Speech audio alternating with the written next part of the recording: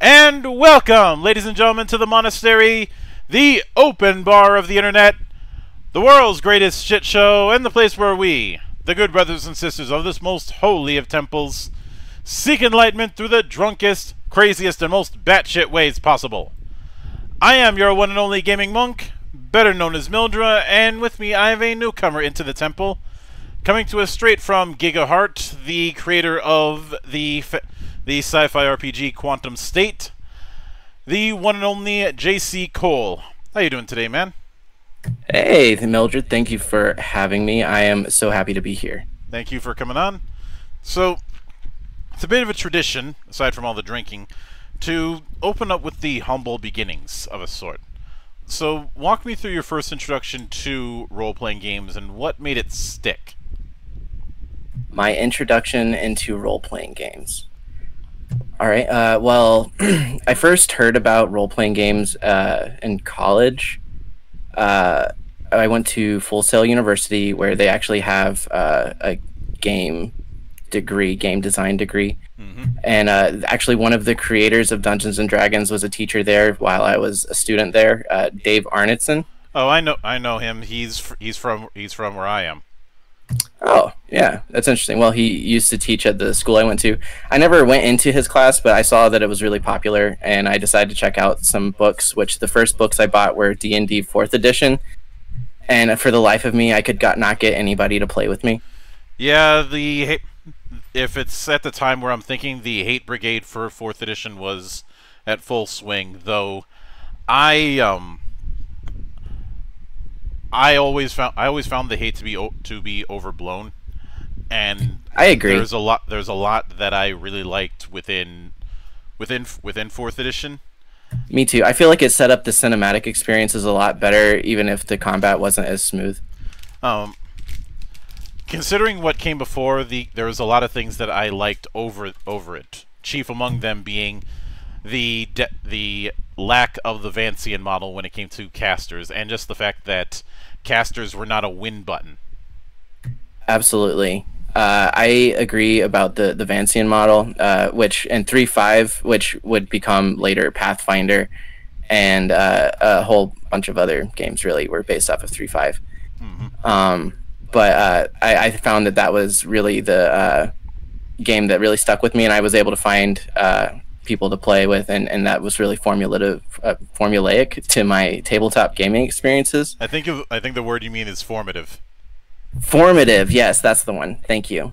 Yeah, formative to my tabletop role-playing experiences, and it was from there me doing homebrews of Pathfinder and trying to make things a bit more tweaked to how I wanted it to be, that started my journey into making my own game. Yeah, and Pathfinder and 3.5, that is leaning very much that is obviously straight fantasy, although D&D has had an issue for years about what sort of fantasy it's supposed to be, but that's another story. I agree. To go from that to sci-fi fantasy is quite a jump. So I suppose one of the first things I should ask in regard to Quantum State is what some of the things in your Appendix N would be, if you're familiar with the concept of Appendix N. Appendix N. Can you expand on that a little bit?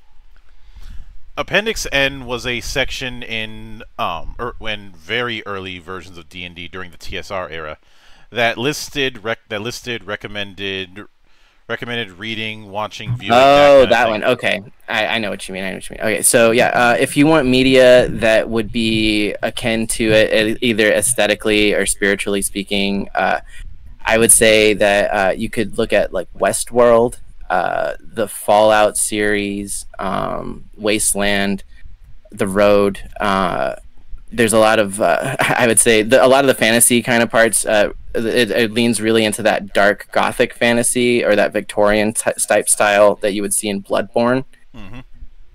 And then a lot of the sci-fi, I would say that it leans more into the cyberpunk kind of genre, which is really coming into its own as this kind of like, high-tech, low-life corporate corporate overlords and gangs running the streets and blasted out world.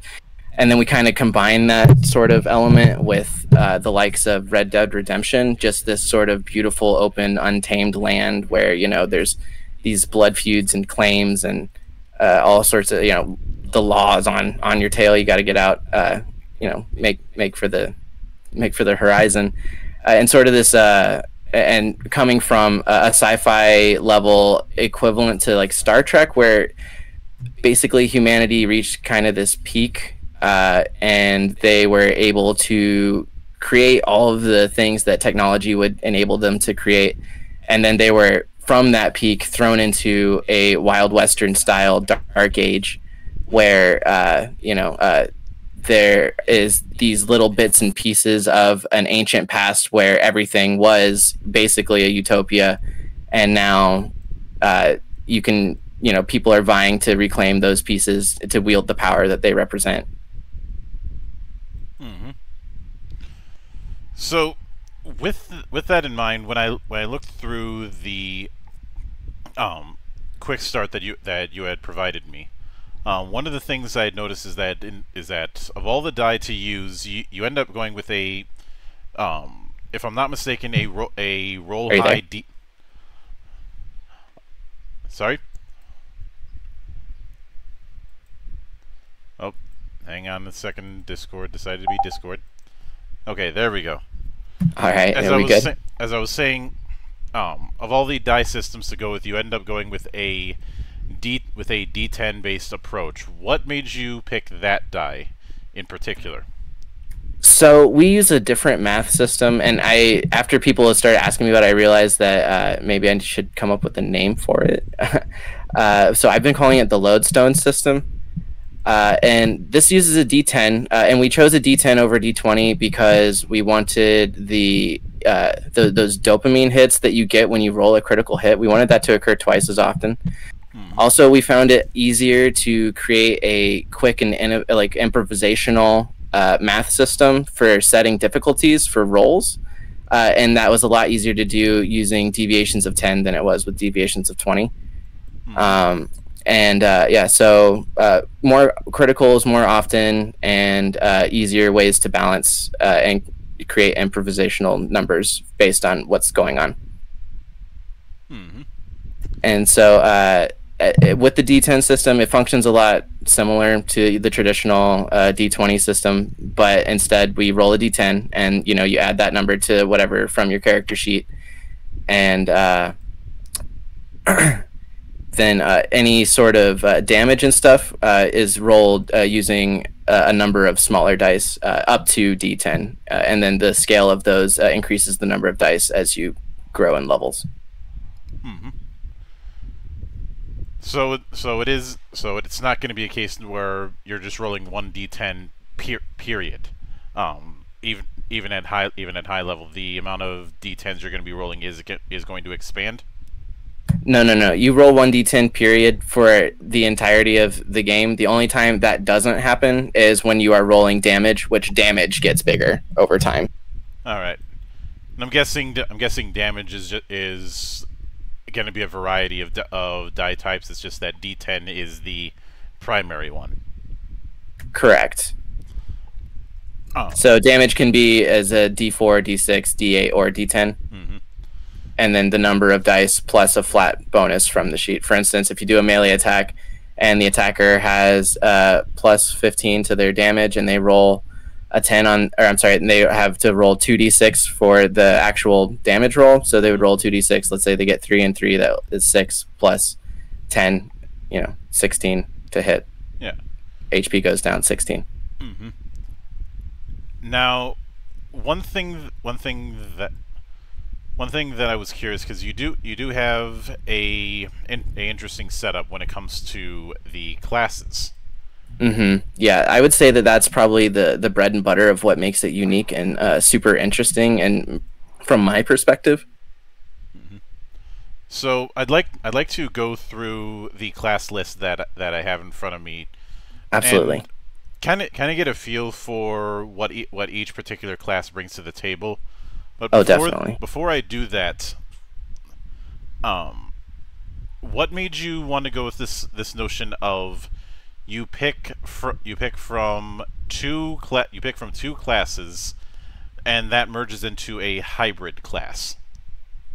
All right, I'll tell you where. I originally got the idea, and I wanted it not exactly like this, but it was based off of the job systems from the original Final Fantasy Tactics, where you could level up multiple jobs to get a new job. That was something that I wanted to explore. Mm-hmm. I found that if I did more than 2 into the mix, that really would create just a massive headache of just jobs building into jobs building into jobs. So by narrowing it down to just you can pick 2 and mix them, that gives 36 different options, which is pretty wild as far as like just initial offerings for a role-playing game. Mm-hmm.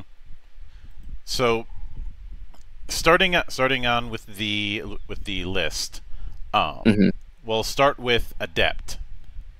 All right, yeah, the Adept is going to be your classic mage. You could really consider it to be like a black mage. They get all of your standard magic stuff as far as like levitation, telekinesis, opening portals, scrying, doing astral projection out of their bodies, levitating, things you would consider like magic.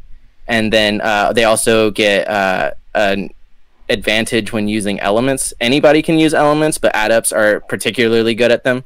And they, as part of that advantage, they are able to take multiple elements and then merge them together to create new elements. Mm-hmm. For instance, if they take biotic, which is like acid type themed, and then cryonic, which is water and ice, they can mix those together, and then they get, Terra wood wall type, wood controlling magics. And so there's kind of like this level of extra spells. Yeah.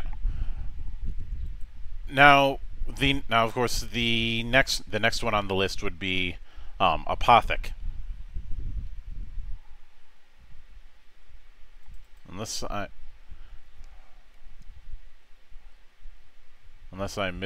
missed something.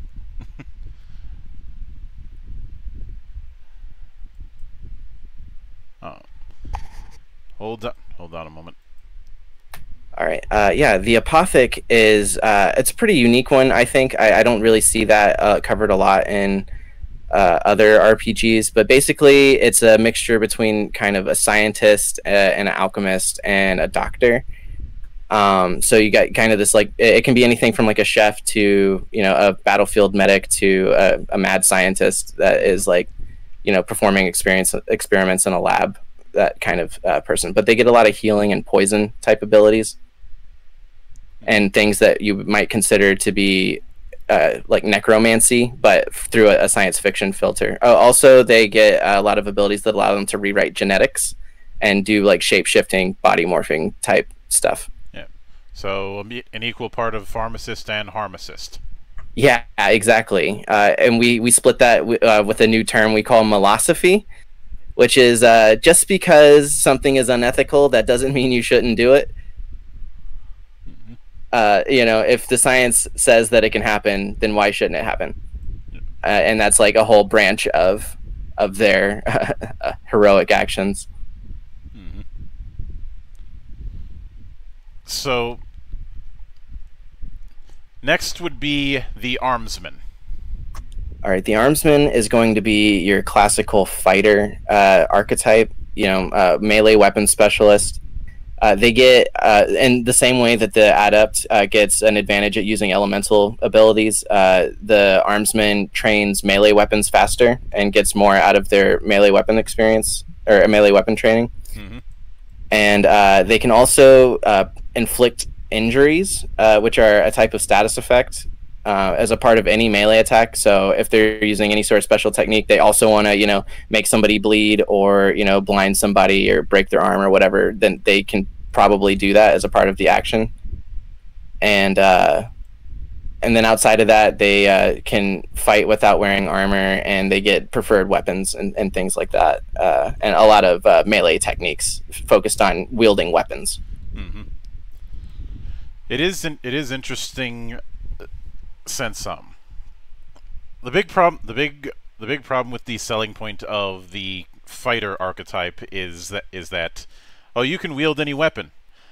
which doesn't have all that much appeal when most people are going to stick to one particular way to equip their character and stick to it. Well, actually, we addressed that sort of. We have a modular weapon system, so you start out with a frame, and you get to add mods to it based on the way that you do training. And as you build your character out, you'll have a unique weapon that is exclusively suited to your tastes that you've built based on the things that you've trained. Mm-hmm. And additionally, there's passive bonuses that you get from weapon training. So armsmen will excel in close quarters combat over their counterparts.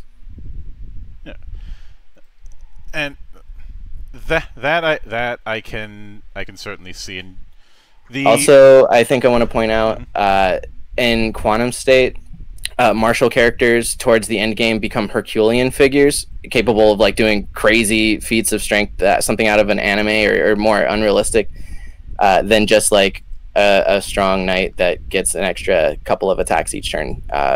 It's much more monumental than that. Yeah. And there's already a very gladiatorial look to them as is from the artwork that you had shared with me. Mm-hmm. And I know it'd be tempting to say that because martial character, but just the fact that with a lot of them, there's not a whole lot of heavy armor. Mm-hmm. But next is the brawler, which from the design that I'm seeing with them, I feel like this would end up being my pick if I'm gonna keep my gimmick. Yeah, definitely. The people that like to play monks or fist fighters, martial artists would feel very at home with the brawler.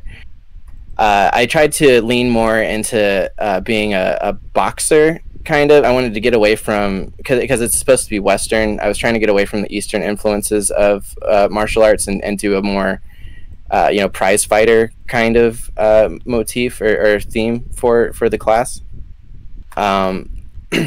So they get a lot of mobility. They can take stances that change the way that they can interact with their environment, and they can also they're better at grappling, and they can knock people out cold. Mm-hmm. So next would be the Cavalier. The Cavalier is another one of the ones where I haven't super seen it done a whole lot. They can deflect ranged attacks as a parry, so they can parry ranged attacks. They get bonuses to wielding shields. And they also get a steed. They have an animal companion or a machine companion. It can be a sentient machine that they can ride around like a knight. They're a knight, pretty much. I'd say giving them the... There was a Cavalier class in early AD&D that was more of the boar in the saddle kind of archetype. It didn't get a whole lot of use because it's kind of hard to be mounted when you're in. It's kind of hard to have a born in the saddle.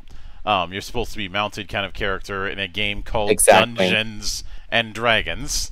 Yeah, totally. And there are situations where, like, if the steed can't get to you, you don't have your steed, and the steed kind of acts like as an extension of the knight, and it's just as effective as the knight is in other places.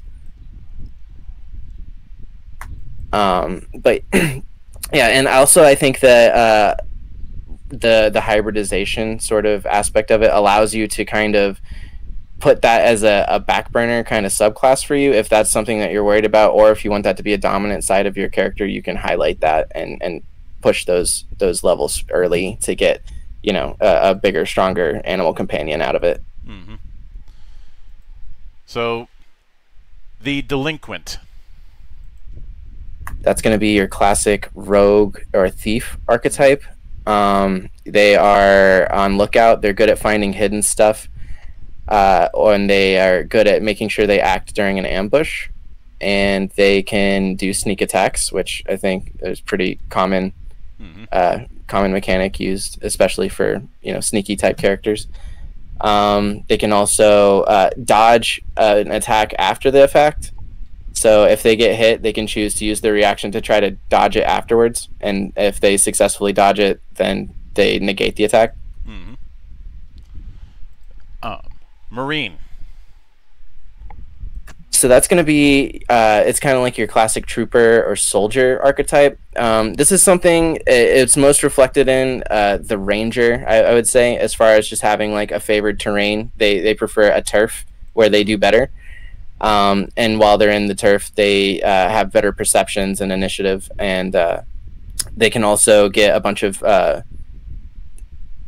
have a bunch of features that revolve around the use of firearms effectively, increasing the amount of damage they do with ranged attacks by aiming instead of moving.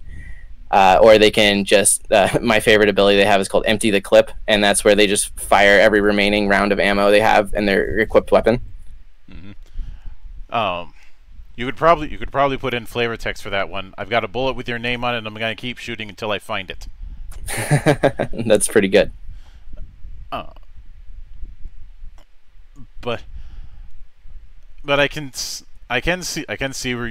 where you're going, especially since a lot of the images that in the art that you had sent have them with some form of long arm, and then there's one who decides to go with with a 3-barrel minigun. Yes, chain guns are a thing. You can have, I have a whole class, like for instance the Marine and the Cavalier together make a class called the Juggernaut, and that guy gets better chain gun use, and every time they don't move while they're shooting, their initiative score goes up, so if they pass you they can attack again. Since you call it that, I'm pretty sure somebody has referenced that line from X-Men 3 play testing. Yeah, it definitely comes up. They're also fun to use as bosses when creating enemies for people to fight. It's real easy to just pull from one of the hybrid classes.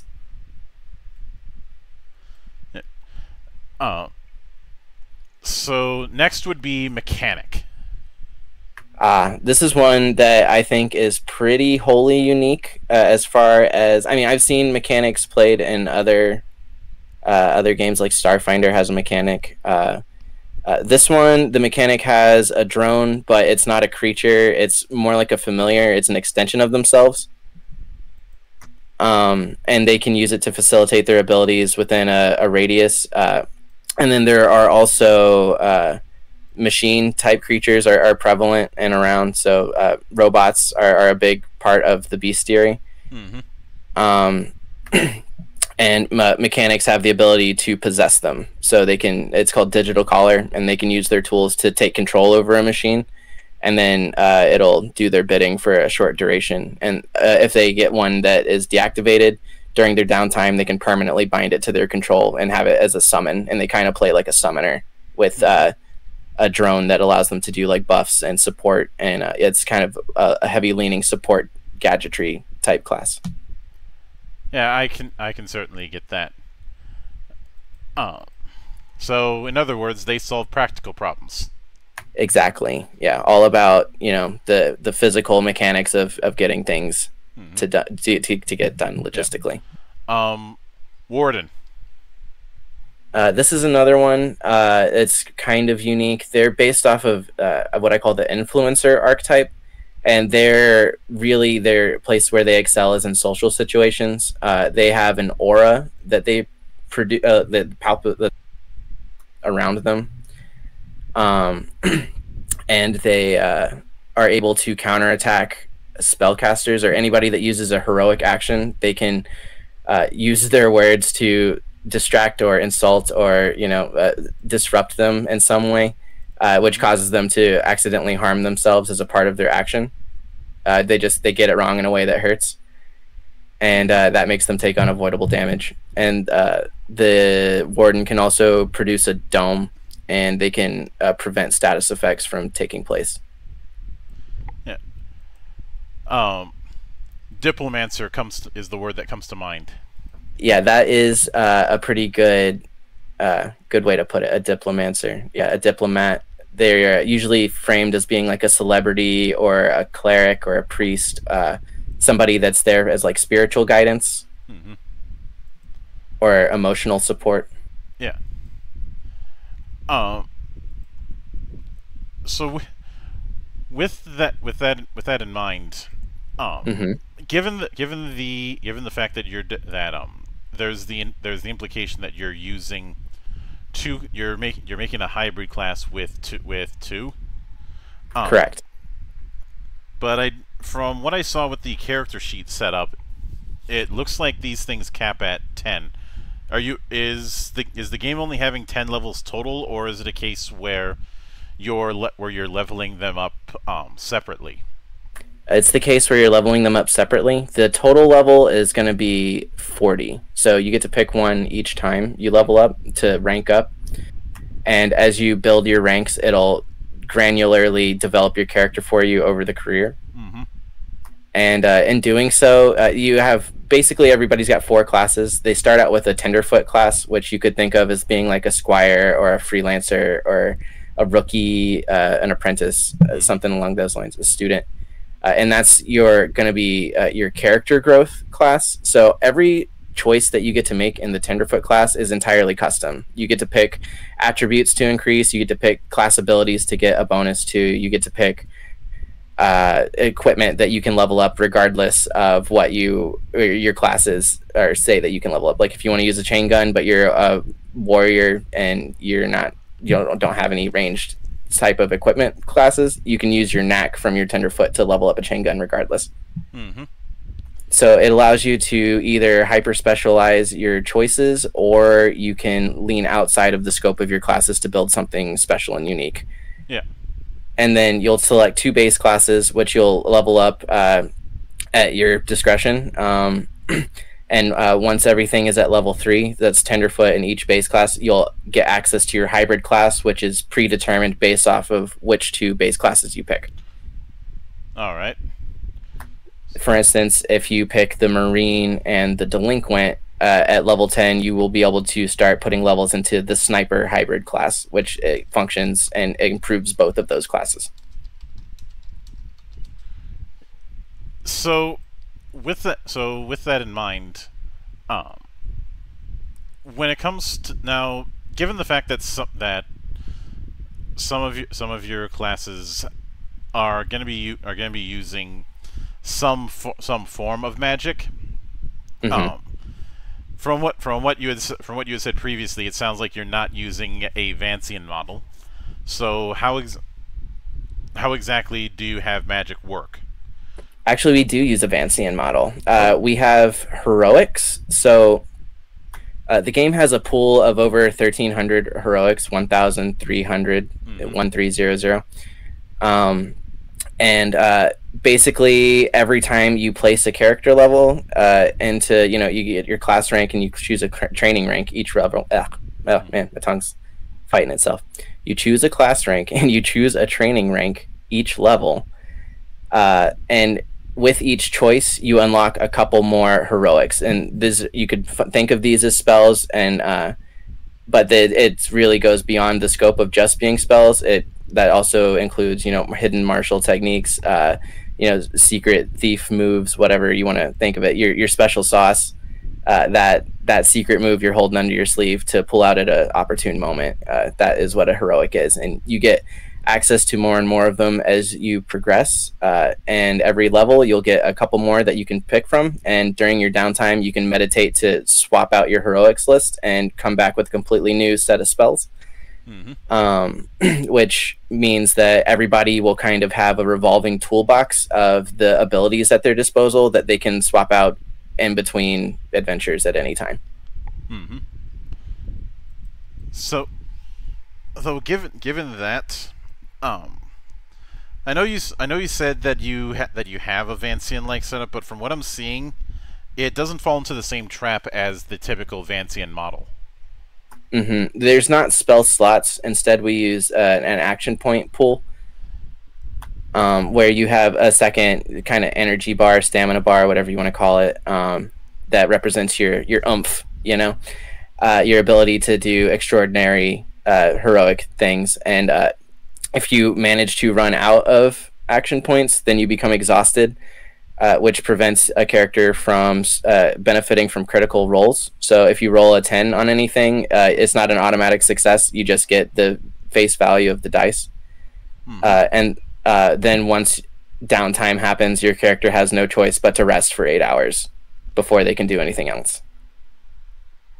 But it doesn't sound like you're preparing heroics in advance. So, well, you select your heroics that you have to choose from before you go out, and then you'll have a list of pre-selected abilities at your disposal. And then when you want to change that list, you have to do it during your downtime for your next adventure. So, I'd say it fits only two of the three requirements. I see. For Vancian, it isn't a full on Vancian setup. That may be true. I believe you when you say that. Because even though there's the preparation, because of the, unless I'm mistaken, it doesn't sound like there's leveled variants of each of these much in the same because you do not have your equivalent of spell levels when it comes to heroics. You just have a list. That's correct. Yeah, you can't cast it at a higher level, and there's none of that. It's just you have the ability, it does what it does, and your access to that ability, your ability to even learn that, is directly related to your class level or your training level. But outside of that, there's not like scalability. So there's nothing like, say, overcasting, where you... Yeah, no, well, okay, so adepts can overcast as a class feature. And what they do there is they can double the action point cost to double the number of damage dice rolled for any heroic action that inflicts damage. Mm-hmm. In that regard, would that also mean that that perks would be equivalent to feats? They would just be on the passive end of things. Most likely, yeah. I would say that's the closest parallel. Perks also will do things like cause the way that the sheet like governs. Like it'll change attribute assignments. For instance, intimidation, the ability is normally governed by the charm attribute, but there is a perk, imposing posture, that lets you use your power attribute instead of your charm attribute. Mm-hmm.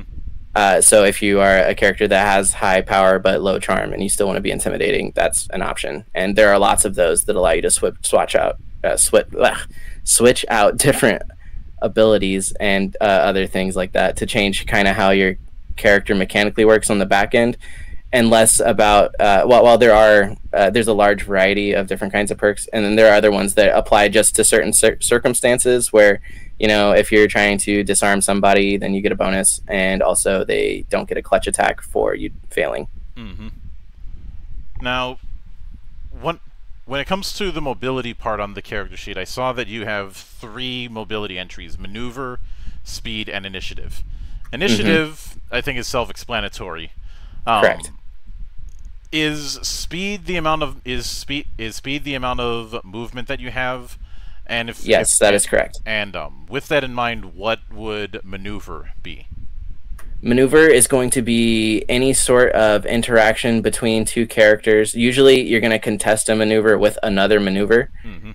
And that is going to be an action where the goal is to cause a repositioning of sorts, or a tactical change, or a strategic maneuver, instead of prioritizing inflicting actual harm to your opponent. So you're trying to disarm them, trying to grab them, trying to trip them, trying to steal from them, trying to knock them back. Those kinds of actions all would fall under a maneuver. So this would be akin to the maneuver save in Pathfinder. Yeah, it's closest to that, but a little bit more expansive, I would say. Yeah. Now, if I'm reading a lot of this right, would it be fair of me to say that one major element of the character sheet of the character creation is that things cascade along each other? Yes, that is a really big part of it. You start with a few base points that really grow and build off of each other to create something that is wholly and unique. Mm-hmm. So, obviously, the other aspect of character creation is birthright, which I'd say would be the equivalent to race in terms of what you get out of it. But what exactly would you get from your choice of birthright? So when we're talking mechanically, birthright is going to offer a few different attribute changes. You'll get a bonus, a +2 bonus to one attribute, two +1s, or I'm sorry, a +1 bonus, a -1, and I'm sorry, two -1s. Mm-hmm. Gosh, I butchered that. 1 +2, 1 +1, 1 -1, 1 -1. And one of the +1 and the -1 are ones that you can choose. Mm-hmm. And the +2 and the -1 are also default and not choosable. So it's those latter two are set by your choice of birthright. Exactly. And then you also get a free class feature based on, or I'm sorry, a class ability based on your birthright choice. So, for instance, if you are from Axis, you get to choice between Deception or Electronics to automatically have a bonus to off rip just by being from Axis. Yeah. And then that bonus scales with you being a Tenderfoot. Mm-hmm. So as your Tenderfoot level goes up, so will that bonus. Yeah. And given the names of the different birthrights and the emblems that they have, the vibe that I get out of them is that these are representatives of factions within the setting, not too far removed from the factions you would see in something like Fallout New Vegas or Stalker. Would that be accurate?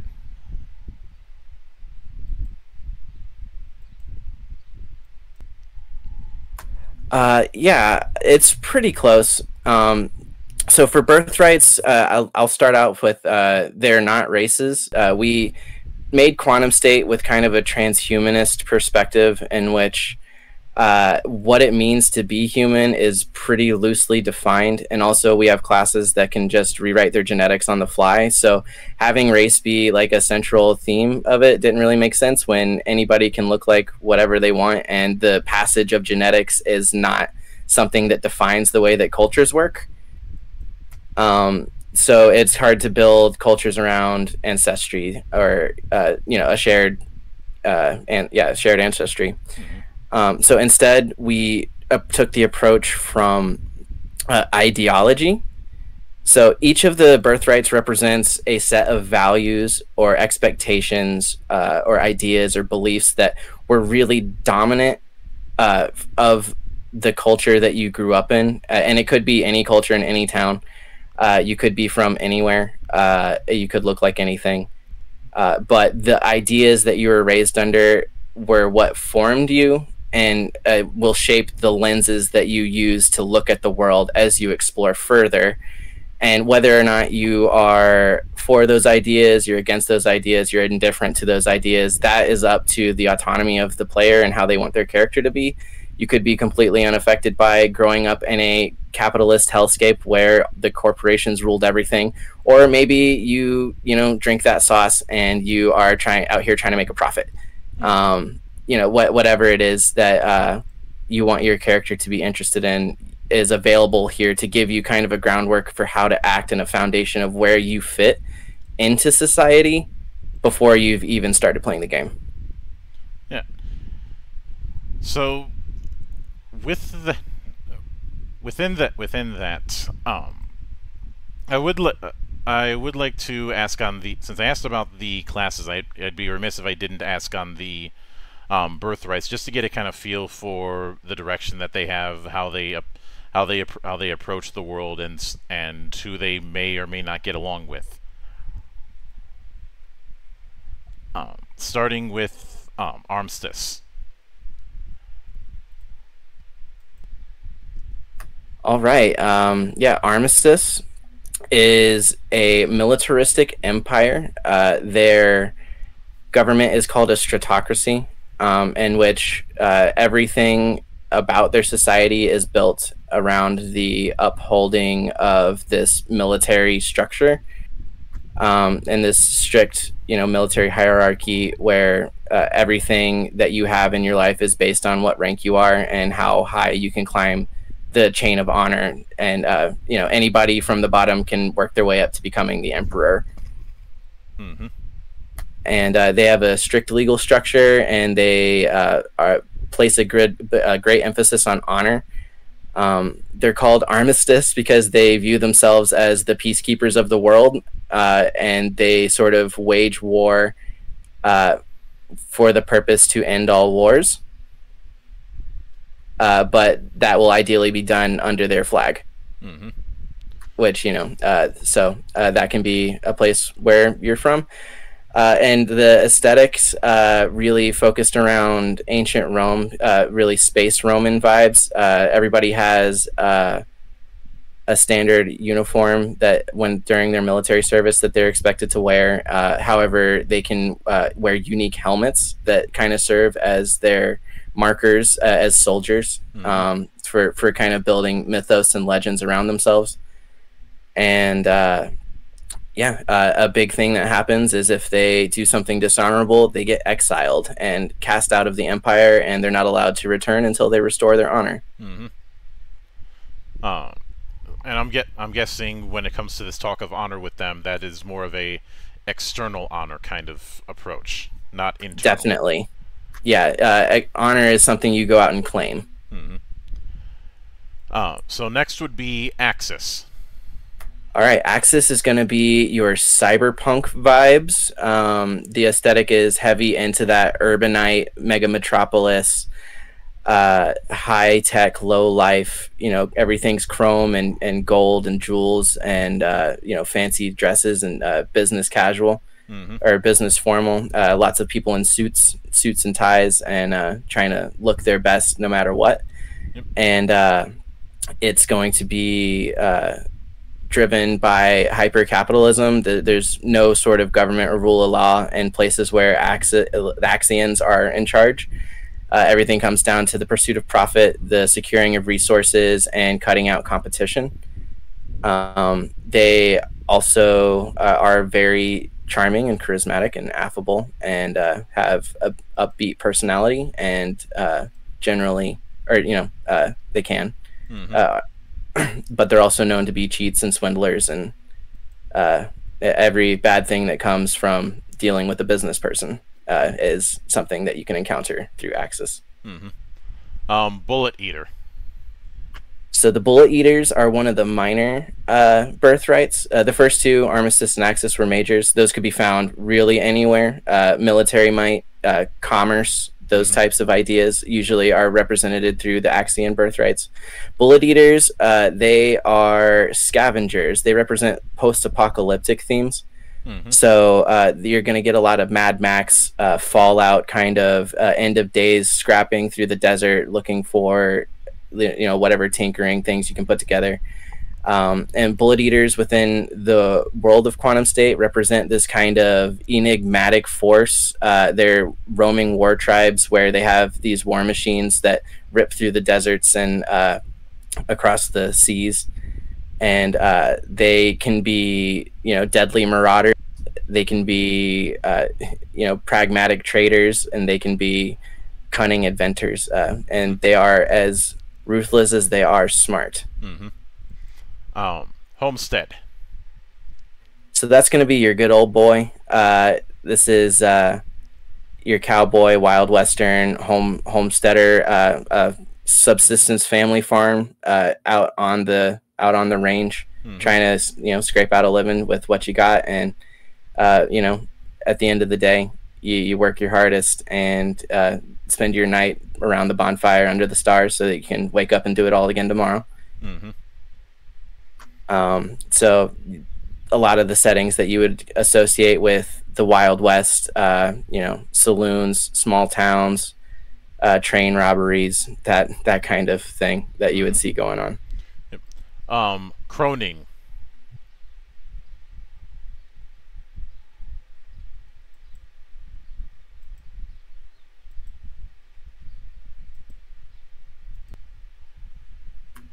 Cronin is something that holds a really special place in my heart. I really have not seen anything like Cronin in any other game. Basically, their journey starts with an infertility plague. They originally were suffering a total loss of children being born in their nation. So they had to rely on community building and making sure that every single person was, healthy and performing to the best of their ability, educated, and well taken care of and cared for. And then with that mindset, they eventually discover a machine that is capable of creating living organisms through just monumentally advanced genetic sequencing technology. And so they use it to start just printing out genetically perfect humans. And these humans are raised with these ideals of, community and, sort of a familial oneness. And basically Cronins are a study in the demolition of a familial unit. There are no parents, there are no children. Every person that's older than you is an elder in your family. Every person that's younger than you is your child. It's one gigantic collective family. And as a part of their birthing process, they get these crests that are kind of carved into their skin a bit, and they're these glowing markings that are unique, kind of like a fingerprint for each crone. And they so they have these like kind of glowing tattoos that mark their chests, their necks, their faces, their upper mantle, that kind of upper torso area, and they will glow in response to their emotional state. And so whenever they get happy, it brightens up. If they get angry, it darkens. So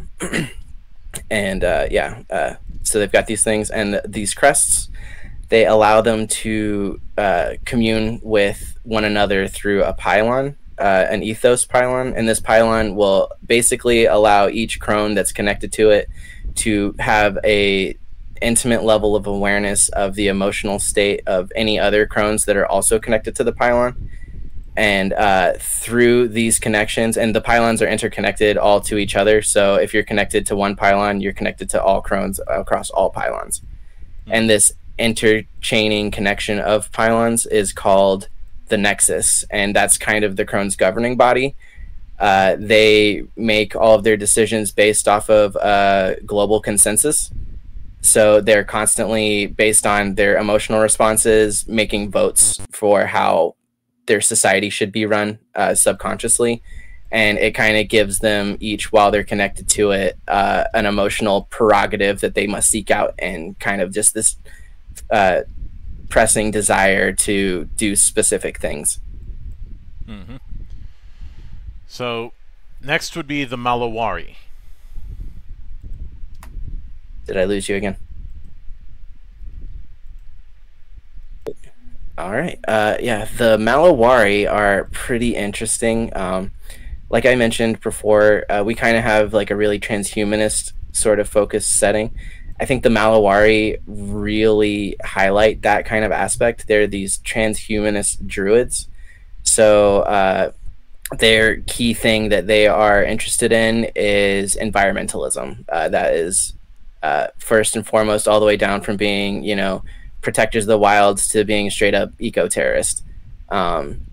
They will do whatever it takes to secure the safety of the natural world. And they live in secluded circles. They have access to, they're dissimulationist. So they will actively seek out things that they perceive to be as dangerous for the express point of containing it or destroying it or locking it away in a way that nobody else can access it, because they view it as a threat to existence. But in doing so, they also have access to some of the most advanced technology, and they will hoard it for what they think is the greater good. And they have, so the most advanced technology, the most advanced magic, and they live in isolated seclusion amongst their circles out in the wilderness, and they have a limited range of interaction with other civilizations, but still members can be seen and interacted with, encountered throughout the land, or small isolated circles can be run into as a part of any adventure. So, Merkin. The Mercan, those are going to be your pirates of the sky and sea. You could basically, I was like, let's take Balthier from Final Fantasy 12 and make him into an entire, like, an entire group of people. So yeah, so sky pirates. They are all about trading and piracy, and their whole thing is they have a pantheon of legendary ship captains called the Princes, the Mercanarist, and they aspire to either join their ranks or become the crew for one of them. And what they need to become a prince is they have to secure a battleship worthy of joining the Iron Armada, which is the strongest naval force in the universe. They need a hoard of treasure that is a sign of their value as either a merchant or a pirate, and they need a loyal crew to man the ship that they have secured. If they can't run the ship, then why even have it? And once they show up with those, they have to do something to the standing princes, the ones that are currently princes. They will have to set a task for them to christen their entry. Just make sure not to do it with a bottle of champagne.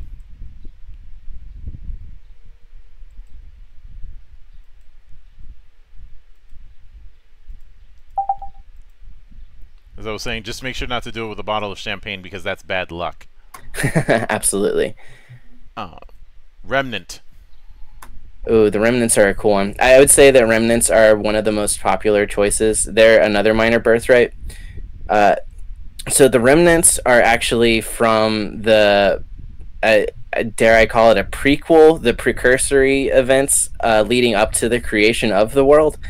The Remnants are part of the original humanity that was at its peak before its downfall into where we are now for Quantum State. And the way that story begins is that humanity reached the peak of its creation by constructing a superstructure, a celestial superstructure. You could think of it like the Death Star, but the purpose of this ship, called the Fontera, was to breathe life into dead planets. That was the entire purpose. It was a generational starship with terraforming capabilities. On their maiden voyage, they fly up to their first planet to terraform it. In the middle of the process, Earth goes dark. They're not sure it gets destroyed or if something took it, but it's just vanished out of the picture.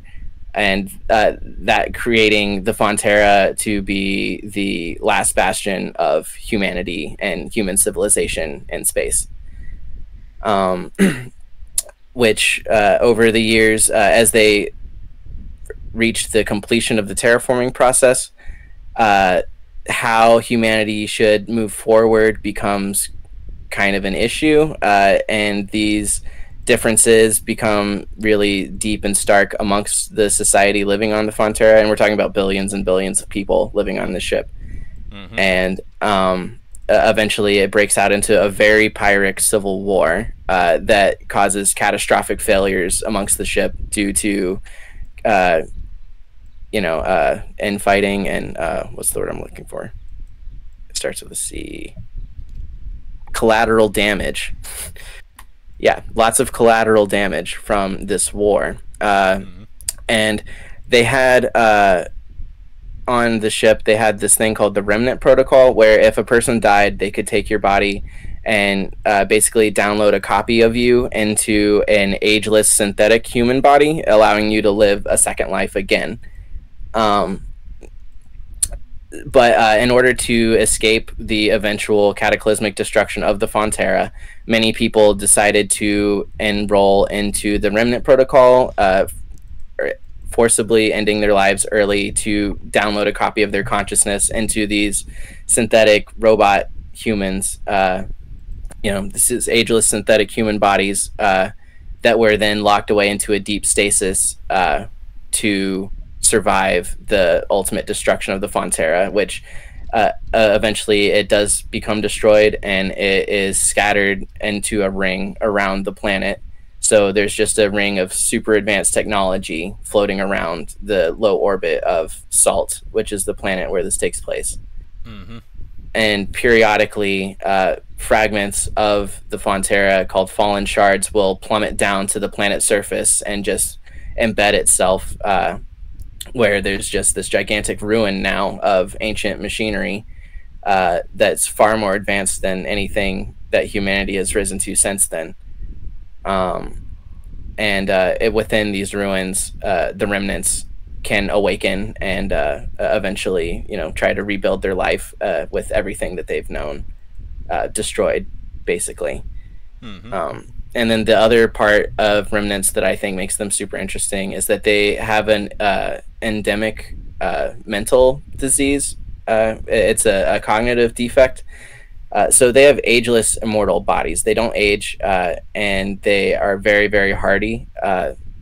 So they generally will out-survive anything that doesn't really kill them. They're not going to age out. They're not going to age to death. But over time, their mind will deteriorate, and their past will begin to bleed in with their present, and they'll start to relive their most intense moments over and over again. And as it progresses, eventually they become effectively stricken with madness, as they can no longer tell what's a reflection of their past and what's their current reality. And this makes them go pretty much insane, where they'll isolate themselves, go walk off into the wilderness to go and suffer alone. And that's a thing. And you can encounter remnants that are too far gone and have become corrupted. But they're also ancient warlords or whatever, having survived a civil war that was thousands of years old, that had the biggest, most catastrophic result for humanity ever. Yeah. In a roundabout way, I end up being reminded of two things the way you describe Remnant. One of them is Yorha from Nier Automata.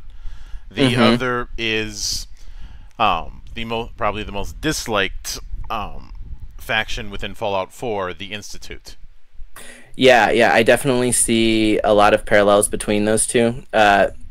If you were to play a module where you're running a Nier Automata game in Quantum State, Remnants would be a great choice for 2B. That's a very accurate sort of depiction of it.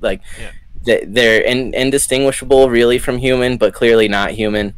And they don't age, but they can die, and they will go crazy over time. I should note that the going crazy over time isn't far removed from the relapses that can happen with Gestalts within Nier's universe, which also was an attempt to try and prolong humanity after a extinction level event. So there's that. Yeah, I think the Nier universe would be a great candidate for running a campaign in Quantum State. And lastly, Requiem. Requiem is the final of the big four, along with Axis, Armistice, and Cronin. Requiem is the oldest, and they represent theocracy, spirituality, or leadership through religion. And Requiem represents the dominant religion of the universe, of the Quantum State universe. It's a godless universe, so there's no deities or any beings that function as an extension of a deity. So no gods, no angels, no demons, no devils, nothing like that. Anything that is extra dimensional will fall more into the category of an eldritch abomination, horror type of realm of things. So in Requiem, they preach the path, which is a religion that's based in self-discovery, and the general consensus is that we are all collectively on a journey and also simultaneously on all of our own individual journeys, and how you move through life is of utmost importance, and you should use your reflections of spirituality to govern those choices. The way you describe it, it sounds very Taoist. Yeah. It kind of does there is no free will, but however, you will still make choices. So all of your choices are already accounted for. However, you will still have to make them anyway as you travel along the path, and you should seek that guidance and don't feel doubt, because doubt means that you are going against your gut feelings, and that's really what it's about. It's about being true to yourself. And then their governing body is a chair called the Pontiff, and they have a prelate council of a bunch of the most influential members of different sects that have arisen based off of their interpretation of the path. And an example of some of these sects would be like the Divine Eyes, which they travel the path of knowledge, and they are all about like prophecy and astronomy, and they are all about magic and are big into uncovering, you know, arcane secrets and that kind of thing. And then in contrast, you have another path like the Fornow as the craftsman's path, and they're all about constructing monuments and building the best things that you can build, and you know, like a sort of philosophy for artisans to follow. And there's just different ones that based on the things that you find important in life that you would adhere to. So with all of that in mind, what would you be shooting for as far as a total page count? I know these kind of things can be in flux. Ooh, can you hear me? I can now.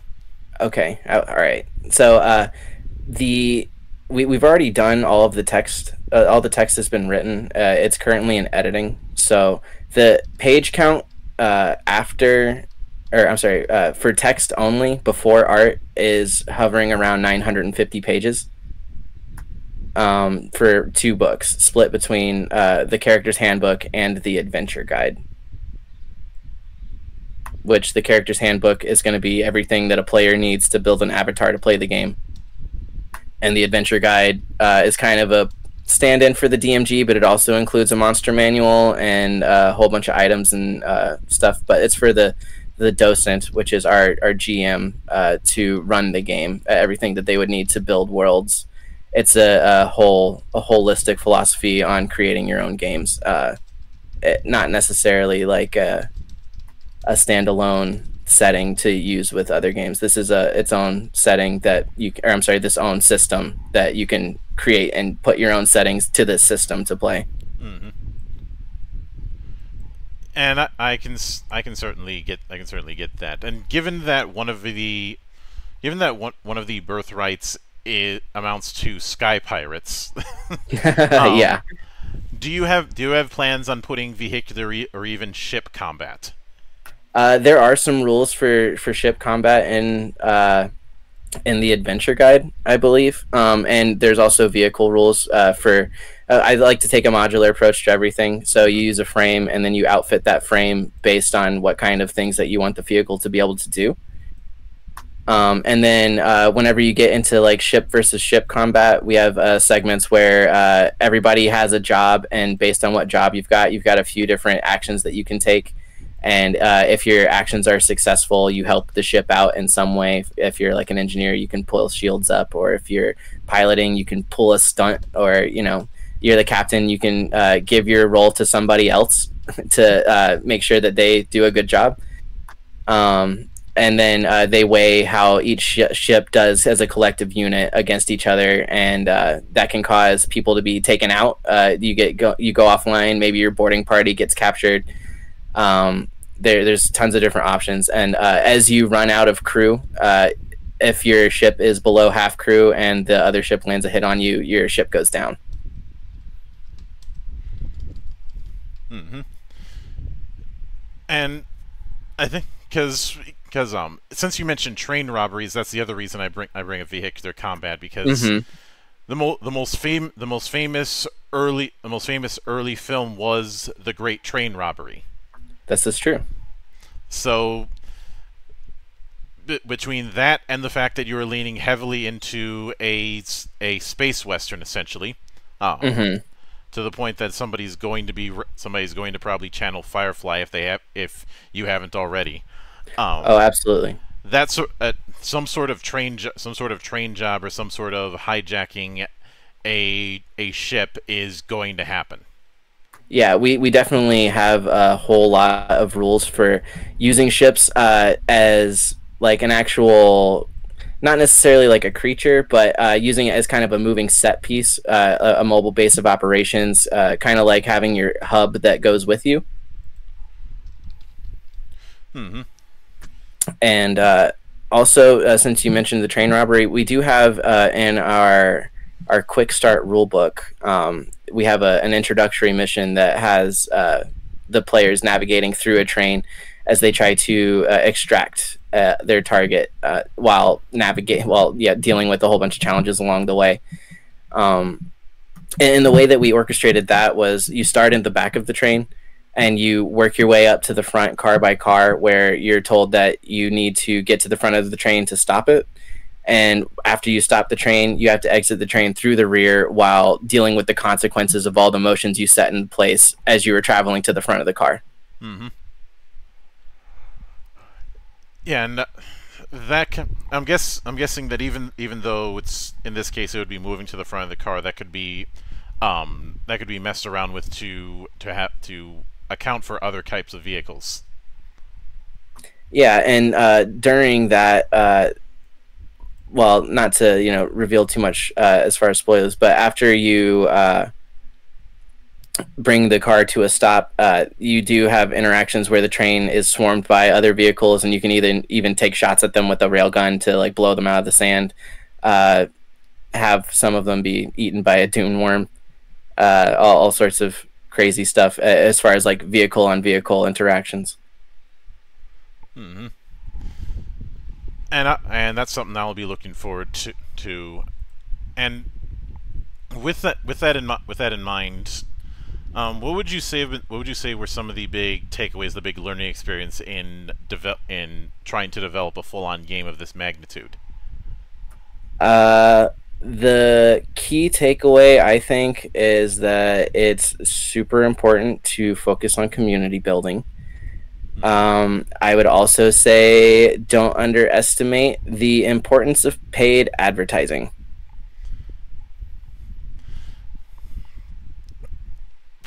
Yeah, I can certainly see that. But with that said, I do want to sincerely thank you for taking the time out of your schedule to come all the way to my temple to enjoy the madness that happens around here. Yeah, it was wonderful to get to talk to you and explain my game, and you were great. This was a fantastic experience. Mm-hmm. And anytime you see fit to return, the door is always open. As I often say around here, drinking is not mandatory, but it is encouraged. Well, thank you very much, Mildred. I had a great time. Thanks for having me on. Mm-hmm. And of course, a sincere thanks goes out to everyone who took the time out of their schedule to come onto the show and enjoy the madness. And there will be plenty more where that came from, as there always is here on the open bar of the internet. But until then, on behalf of the good brothers present and not present, my name is Mildra. I am your gaming monk. Stay fucking frosty, everybody.